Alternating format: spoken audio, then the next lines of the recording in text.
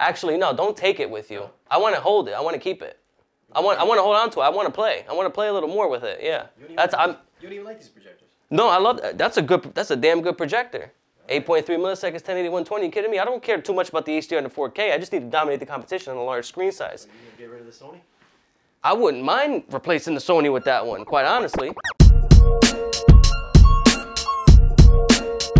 All right, guys, welcome to my theater this time, not Shane's, mine. And for this review, we have in something special that I truly believe is going to capture the heart of a lot of gamers. It's the BenQ TK700. And for this review, we're mostly going to focus on the gaming qualities and aspects of it, how it performs, how it makes me feel, considering it has 16 milliseconds of input lag.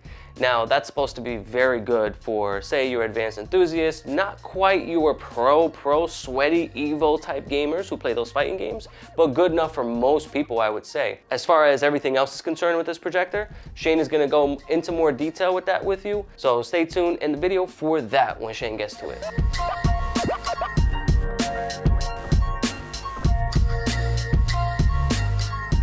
I'm still using that old piece of shit right there. The 40ES from Sony. Now, maybe I was a little harsh. It's not a piece of shit. It's fine. For movies only. For gaming, it could be better. Because I hear that this projector has 16 milliseconds of input lag, which is good because my 40ES has 20 in game mode.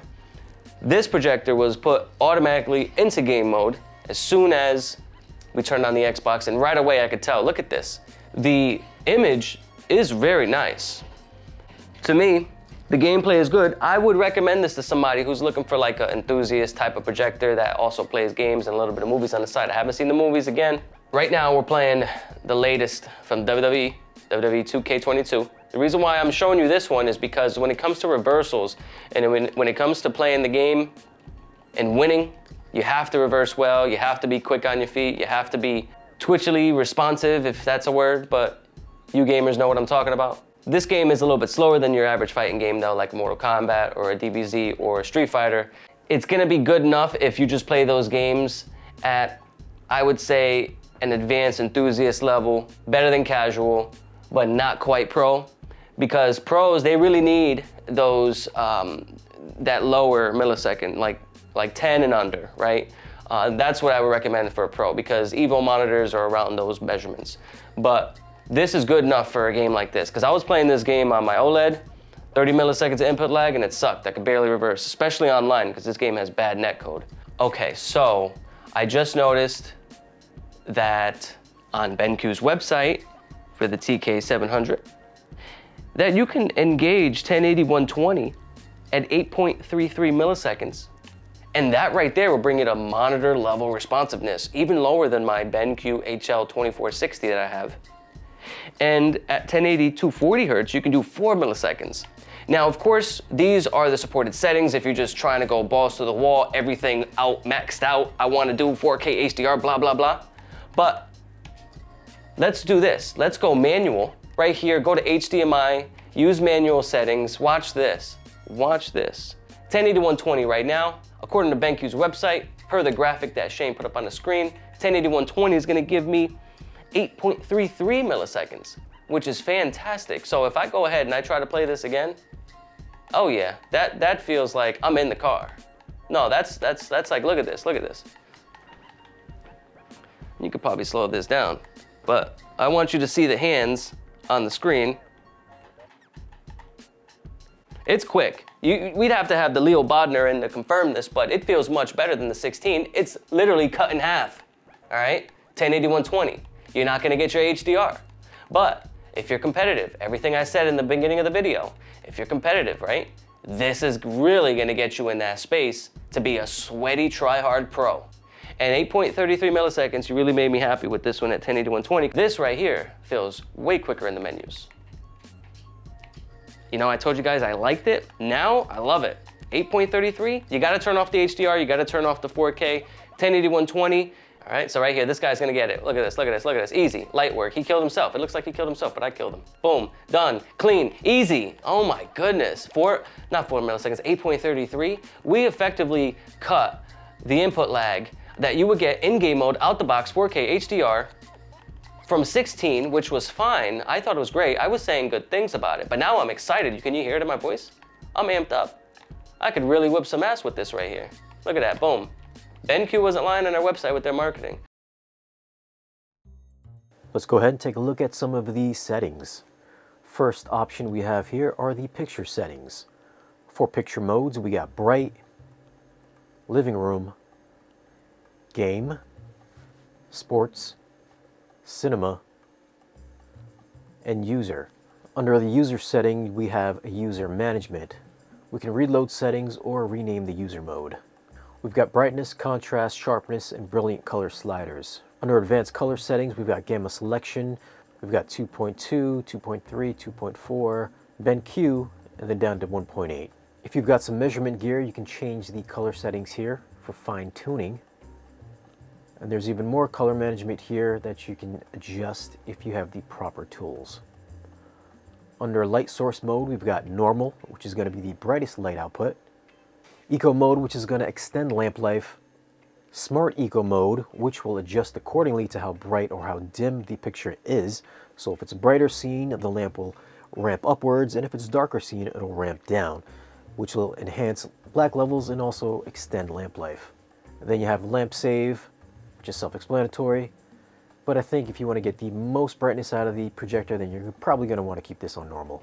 And this little grayed out section where it says HDR brightness, if we were playing HDR content, by turning that up, the HDR image will get a lot brighter. By turning it down, it'll get a lot dimmer. And the last section is reset current picture mode, which resets everything back to its default. Under audio, we've got cinema, music, game, sports, and user. If you put this under user, you got a few different sound EQ modes that you can adjust. You've got 100 Hz all the way up to 10 kHz.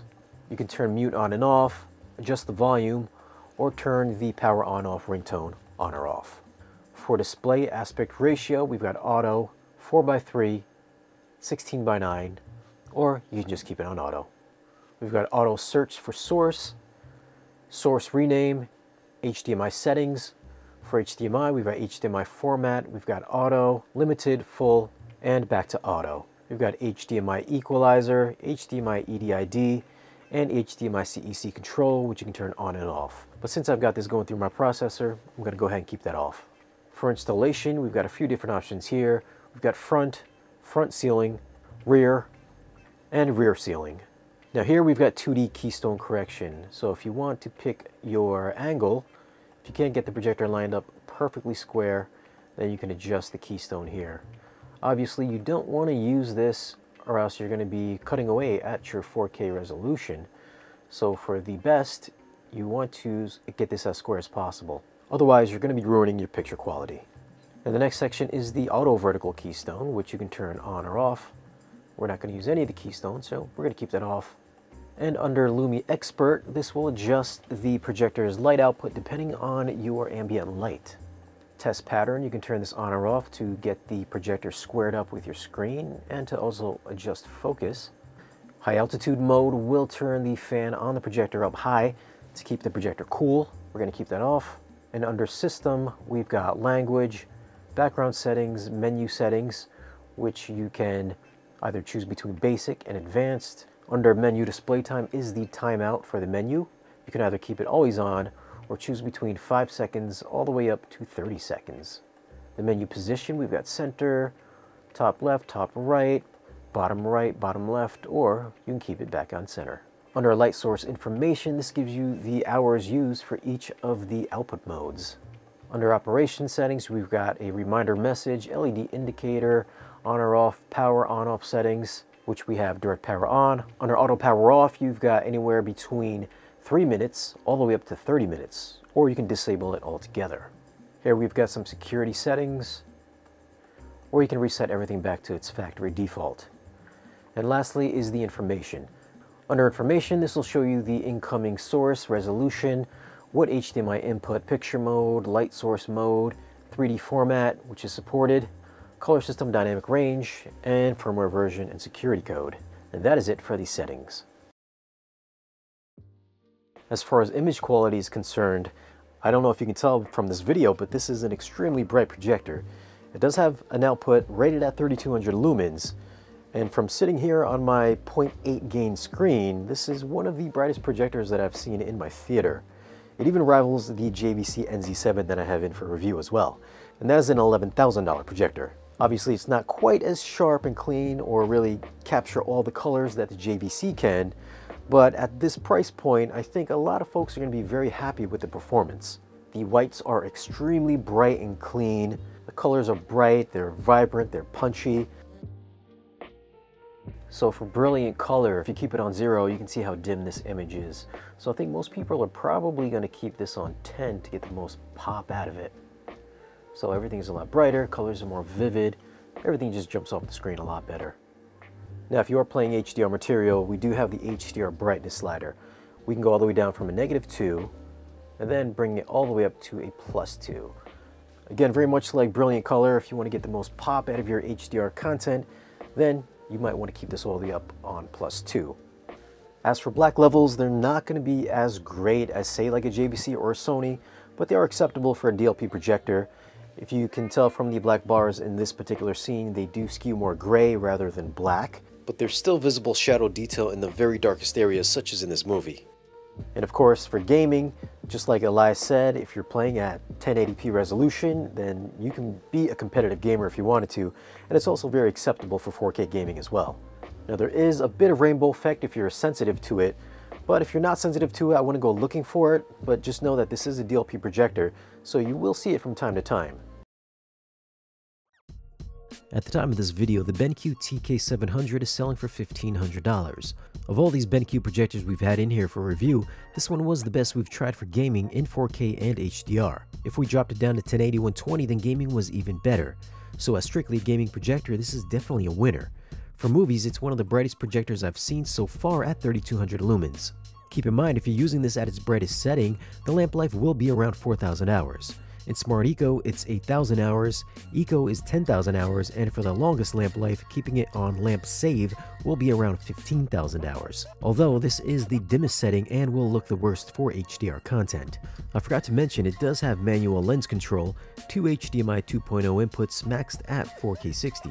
It isn't native, but will give you 3840 by 2160 resolution, and it is rated to 3200 lumens, so it is really bright. Now on its brightest setting, it's actually bright enough where I could use it with the lights on, albeit with some picture washout, but you can still make out what you're watching on screen.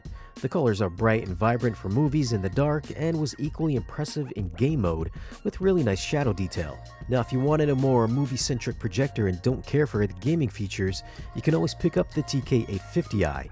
This one's got Android TV built in for streaming, whereas the 700 doesn't. And if you can't fit any of these traditional long throw projectors in your house, the V7050i Ultra Short Throw with its special color calibration under high brightness might be an even better choice for streaming and better picture quality. So BenQ has got a few options for anyone that wants a big screen gaming or movie theater experience at home.